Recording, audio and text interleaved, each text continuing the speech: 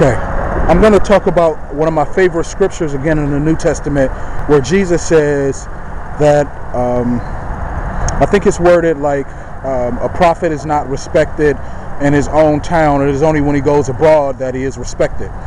And I'm not one of those people that try to make myself out to be more than I am, but I've noticed a lot of things about being in Buffalo, New York, which is where I was born.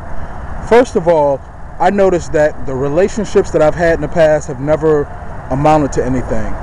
The women that I've been with, it's like they all say or have all said that they want a relationship, but soon as when I ask them would they like to get married, would they like to get serious, they say, oh, well, no, let's just be friends.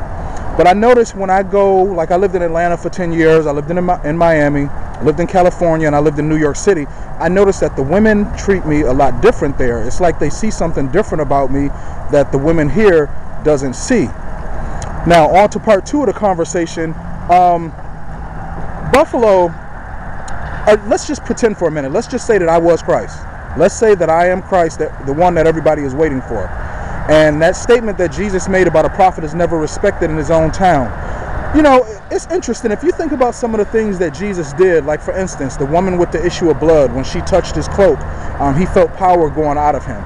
Could you imagine him growing up in the place where he was born and all the different people that touched him, and he never, at the time, never really knew who he was because he was a child? Could you imagine all of the people that benefited from being around him? And then as he got older and they got older, they just treated him like shit. And the reason being is because people probably knew who he was when he didn't know. But the thing is that people never want to give credit where credit is due. I guess what I'm getting at is there's this bank here in Buffalo. It's called HSBC. I don't know if you can see that. This is HSBC. I believe it's a Japanese bank, or it has some type of affiliation with the Japanese, but the bank is HSBC, and you can see it on that building right there. Well, the thing is that HSBC, they have not only a lot of banks here in Buffalo, but they also have an arena where they play hockey at. Now listen to that word, hockey. Now my name is Keith, so in the word hockey, which is a sport, you see part of the name Keith, which the name Keith has the word key. And remember in the book of Revelations, Jesus says, he who has the keys to heavens and earth. Now, the thing about this bank is that if you look at it, I look at everything as numbers because I'm a numerologist. I read the scriptures in numbers. I read names in numbers. So when I look at that HSBC, I see my birthday in there because H is the 8th letter of the alphabet, and I was born in August. And I see S, which is the 19th letter of the alphabet, and I was born on the 19th day. And I also see BC, which represents the numbers 2 and 3.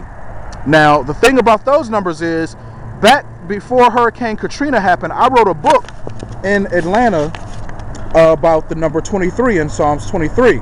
And I was talking about Noah's Ark and a flood, and lo and behold, as soon as I distributed copies of the books for free, there was a flood, Hurricane Katrina and Rita, where a lot of people died.